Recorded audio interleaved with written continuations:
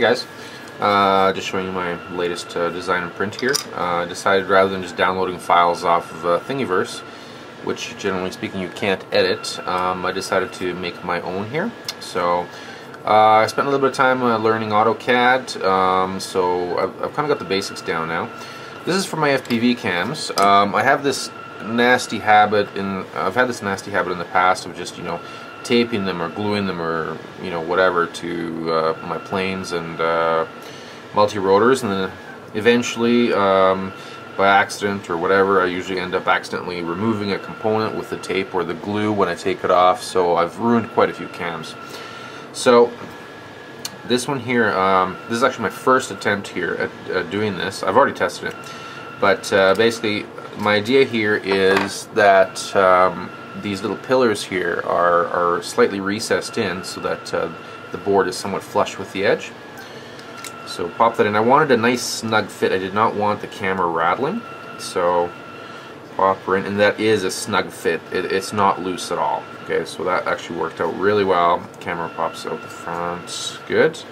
And then my back plate, I actually did it so it's usable for two different cameras.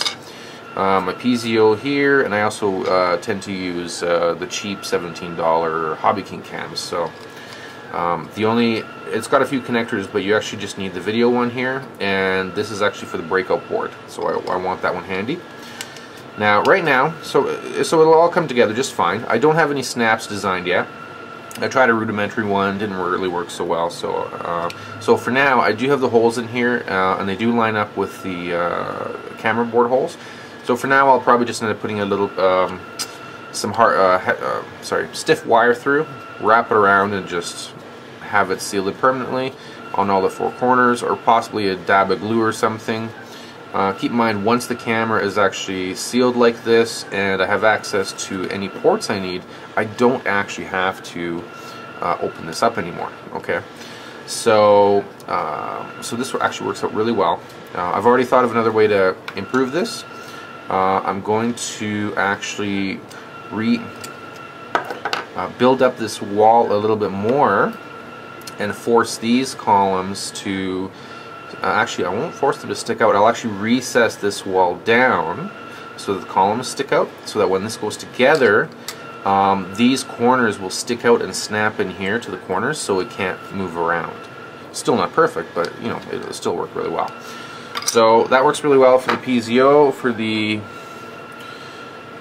Hobby King cam. Same thing, perfect fit, and of course I made the one hole on the bottom larger so that you can access it just fine.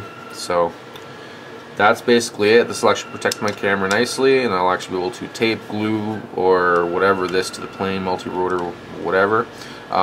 In another future version, or revision rather, I'll print some loops in here, little flat pieces, exterior loops, that I'm going to have exterior anchors on this to attach in various different ways.